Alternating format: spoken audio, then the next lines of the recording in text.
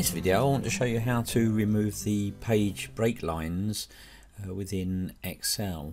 I often get the question when somebody has let's say clicked view and then clicked page break view, then you can see these page breaks just here, but when you go back to normal view you get these dotted lines just down here and then down here, and it's how to remove those. Well, they can be removed by going to File and then in the Backstage view select Options and then come down to Advanced, and then if you scroll down the Advanced section until you get to this one, Display Options for this worksheet, and then you can take the tick out of Show Page Breaks. But that takes a bit of time doing it that way. So there's a little piece of VBA code that I can show you how to insert. So even if you are not used to macros or VBA, this is very simple to do. So the first thing is for you to get the code, of which should be below this particular video. So if I just open it up and show you what it looks like. So here's a text file and there's the small piece of code that you need to copy and paste. So let's copy this. So highlight it, Control C for copy, and we can just close that out the way. Now you need to hold your Alt key down and press F11 and it opens up your Microsoft Visual Basic for Applications editor.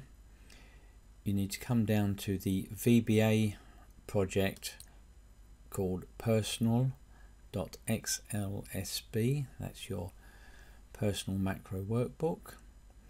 Then these modules here, I've got 3 modules. You may well have none at all, but just come up to Insert and click Module, and there we go. On mine it's inserted module 4, in yours it could well be module 1.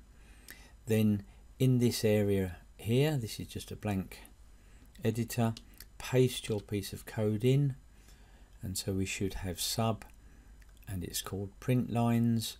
All these green parts here are just comments, and then the one line of code that you want is this line here, ActiveSheet.DisplayPageBreaks equals false, and then end sub. So once you've got that, you can close that editor down.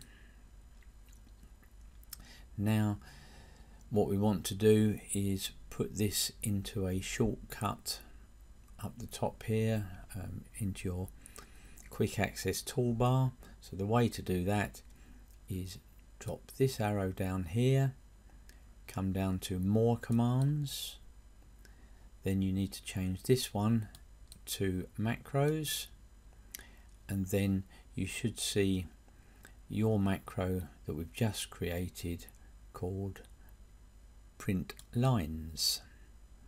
Click Add down here, which puts it over to this side, and you might want to change this icon. So if you click Modify, and there's a nice icon I like for this one, I'm just going to use, let's say, this one here.